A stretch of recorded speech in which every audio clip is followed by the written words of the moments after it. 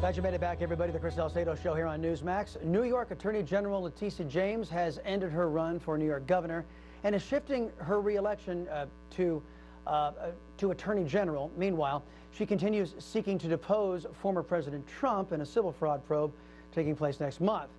Here with me now is former Virginia Governor Bob McDonnell. Also with us tonight, New York Attorney General candidate Michael Henry.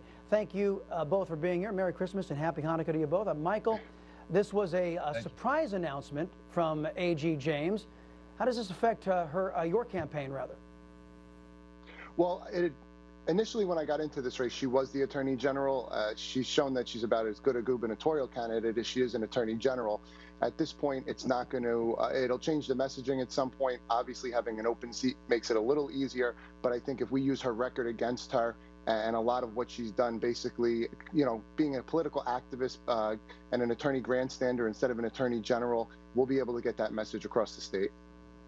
Well, I think you have a pretty good shot at also pointing out this is how socialists achieve political power in New York. The attorney general takes out their governor so they can rise up.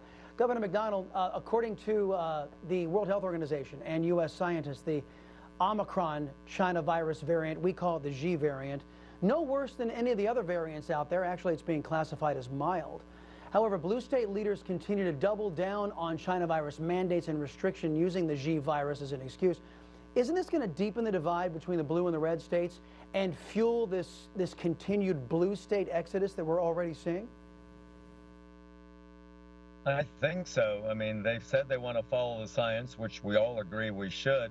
So what the science says, Chris, is what you just pointed out.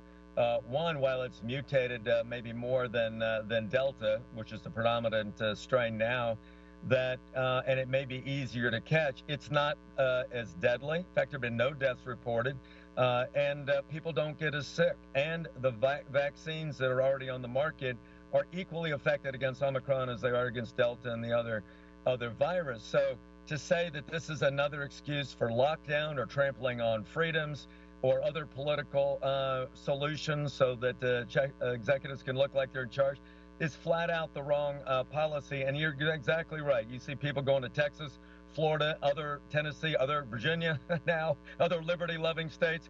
I think it continues if they don't follow the science. Yep. Michael, we got to bring this up because it's been in the news the last couple of days. Christmas tree smack dab in the middle of New York was set on fire. And the guy that set the fire was released without bail. He caused $500 grand in damages, yet he walks free. Now, am I out of line calling the Democrats the party of the criminal? Am I out of line saying that? No, not at all, because they're pushing pro-criminal policies. They're putting criminals' rights over victims' rights. And in this instance, it's a really dangerous situation because not only do a lot of people work in that area, that's a heavy tourist area. And you also have first responders that have to go there and try to put out that fire. And to let him out for arson with no bail is just showing more and more to criminals that there's no consequences to their actions. And that's why they're doing brazen things like burning down Christmas trees on the middle of 6th Avenue. Yeah, burning down Christmas trees, ripping off stores, smash and grab everywhere. I mean, I don't want to pick on New York. It's just as bad out in the People's Republic of California. Governor McDonnell, earlier this week, Chicago Mayor Lori Lightfoot blamed businesses for the rampant crime in her city. She said they should be hiring security officers because they're already paying exorbitant taxes to pay for police that are being, you know, disemboweled by politically speaking, by their administrations. And she also says that businesses ought to be locking up their goods. Is victim blaming actually going to make any city around this country safer? Chris, just when you think the public policies of some of the big city mayors can't get any more ludicrous, we have a statement like this of blaming victims. So with all the increase in murders, 60% up year over year in Chicago, are we going to blame all those murder victims because they didn't carry guns and arm themselves for self-defense? I mean, come on. This is just terrible leadership by Lori Lightfoot.